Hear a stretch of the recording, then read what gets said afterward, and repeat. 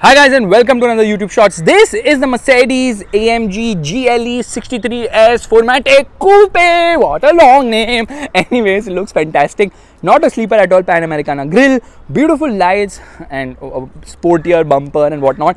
Wheels are massive. The front happens to be a 285/40/22 and obviously you've got AMG brake calipers. But you know what's even better? The rear tire. The size happens to be a 325/35/22. Look at the size of the wheels. Absolutely obnoxious, but fake stuff. No. And you've got quad exhaust, which are the real deal, of course. And the camera is actually hidden inside the Mercedes logo. Obviously, powered tailgate. Boot carrying capacity has been reduced because of the sloping roofline, because this is a coupe. 40/20/40 split seats, and press this button. There, it actually shuts. Car looks fantastic. It looks so purposeful, but there's no antenna on the outside, which I can spot. You get a lip spoiler here as well, and it also gets soft door close. There, it shuts.